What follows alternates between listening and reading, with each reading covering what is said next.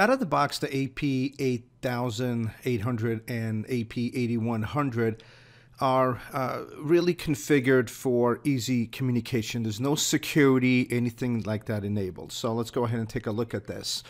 We are at a AP-8100. The 8800 configuration is identical. So by default, what we have here is two interfaces. The first interface is going to be our 5 gigahertz. Okay, so it's going to be our 8211A, and by default it's actually set to AN, right? And it's going to be set to 40 megahertz. That means you're using the 2 channels simultaneously, so you could get that extra speed from 8211N. So by default it's set to 40 megahertz channel 149.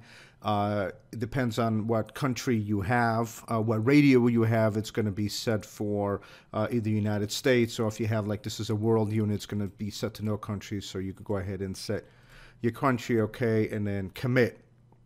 Okay, now that's by default. Now the VAPs. Now the VAPs are your SSIDs, your broadcasts. So by default only one is enabled, and it's going to be my wireless network 1_1. Now that is for your 8211A or your 5 gig.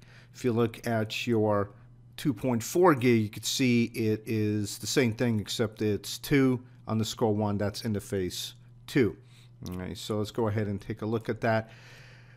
Just click at it. Now over here you could go ahead and select what you want it to be, either an access point or WDS. Here is your SSID. Okay, you can change that whatever you want.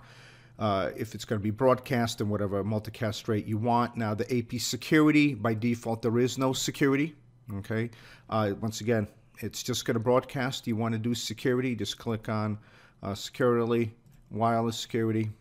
Go ahead and select your authentication type, click edit, and go ahead and select whatever you want again, and just go ahead and, let's see here, click OK. Now it's going to ask you for your key. Okay, type in whatever key you want, hit OK and commit. Now the profile name you could change. You could create another one as AP security. So if we click on the VAP again, we'll be able to see that right here. We'll be able to select whatever AP security you have. Now the VAPs themselves, you could have multiple VAPs, but in order to take advantage of these VAPs, these multiple SSIDs, you're really going to need a VLAN switch. You're going to have to enable VLANs to take advantage of them. You could have all of these enabled, and you could have different securities on all of these. That's not a problem.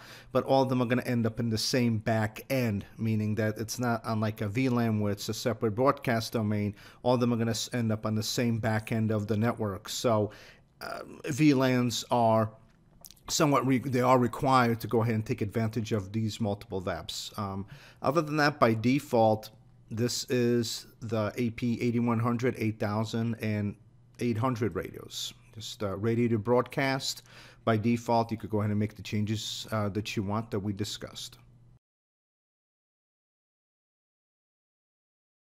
To learn more about Proxim Wireless and our solutions, please visit us at proxim.com or follow us at Twitter @Proxim.